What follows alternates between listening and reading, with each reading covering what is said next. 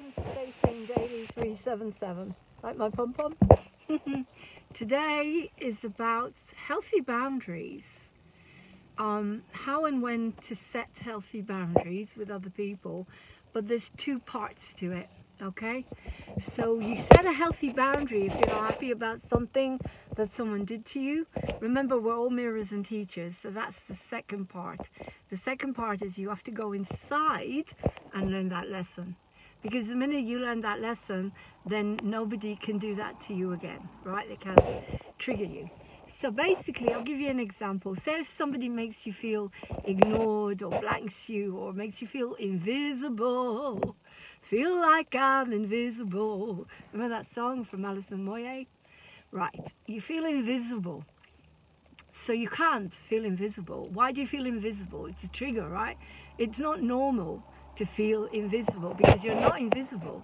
As long as you love yourself and you surround yourself by love and your higher power loves you, you're not invisible. Yeah, you may, this is adult child stuff, this is children again. The 12 steps. Where were you invisible? Where were you not recognized? Was your work not recognized? Was your love not recognized towards your parents maybe? They made you feel invisible. Maybe your family. You need to go inside and discover. By all means, set a healthy boundary because you do not accept bad behavior or anything that you feel is out of order. You have a right to do that. But if you don't go inside and learn the lesson, then you're not going to move on.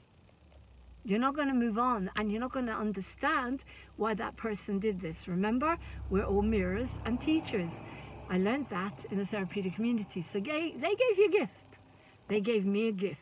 Whoever did this gave me a gift to understand that I can set a healthy boundary for me, because I love myself, and to go inside and to figure out, what is this?